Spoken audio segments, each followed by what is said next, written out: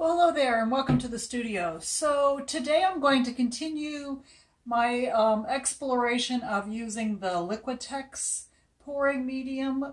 You may have seen a couple other videos where I've used Liquitex with craft paints and that didn't work out so well. Had a lot of chunking of the craft paint. So I'm using the Liquitex with only Liquitex paints today to pour through strainers in an attempt to make some flowers. So let's try that. Okay, so I have mixed up my colors and so I'm getting ready to go. So I'm using Brilliant Purple, soft body, a Acrylic Blue, also a soft body, and Naphthol Crimson, which is also a soft body, and Cadmium Yellow, Light Hue, soft body, and I am out of any Liquitex whites in the soft body, so I'm using titanium white in the heavy body, but I've mixed it in really thoroughly. And so I have a pink shade, a red shade, a light blue shade, yellow for hopefully the center of the flowers, and the purple. Alright, so let us get started and see how this turns out. So I'm going to put 3 of my, these are actually strainers that might go into your sink, in your kitchen. And so I'm actually going to start by just pouring kind of around these.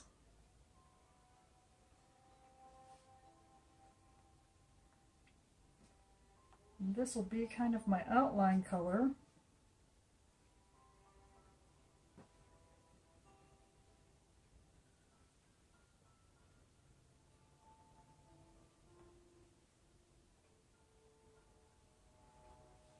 Now let me spread this around a little bit and we'll see what we have. I'm trying to kind of make an outline that the paint will come up to and stop. Now sometimes I will cover my canvas so that my paints will roll over these, but I do want this blue to show a little bit in the background, so we're just kind of creating a stopping point for the paint to pour out. It will still pour past it, but not as... So I'm just going to pour a little bit just to get my outside edges started on a couple of my flowers. This first ring should be the outside edge.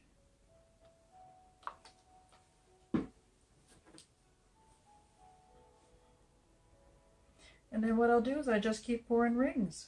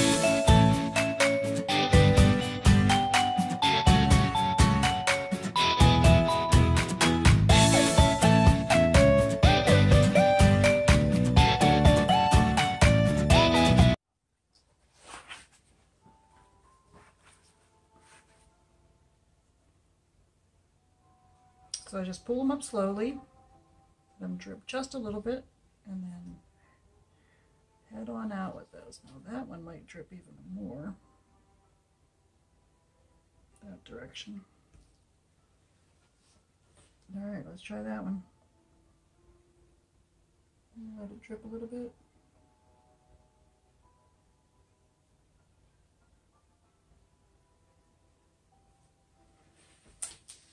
Nice.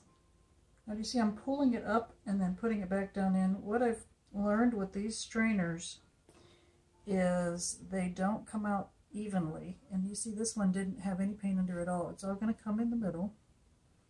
And these are not going to be flowers, but aren't those cool?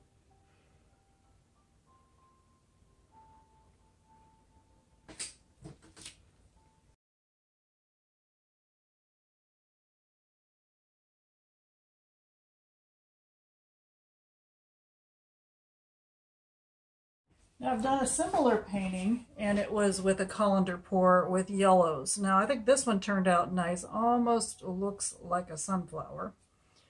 Sunflower fading, sunflower fresh.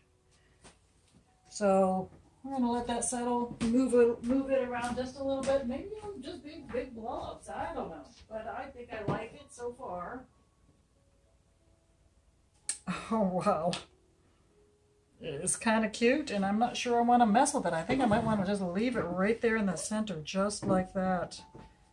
It is odd, but it's really cute. I'm going to actually bring it this way a little bit. But slowly.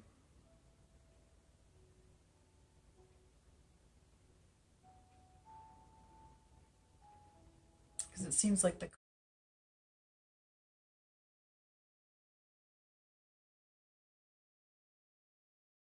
So we'll see how that works. All right, let me bring you in close. All right, everybody, so here is my funky looking, 70s almost looking flowers.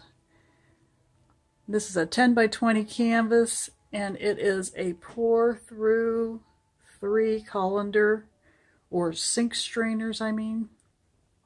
What do you think? Let me know. Alright, so here is our pour through the strainer after it has dried. I have to tell you how pleased I am with this glossy finish on the Liquitex. I will not need to resin this one. What I do need to remember the next time though is that if I mess with the edges, then it will have an uneven texture. But I do love this. It did turn out very nice. Shiny and already sealed. No need for resin. Love that. Let me know what you think.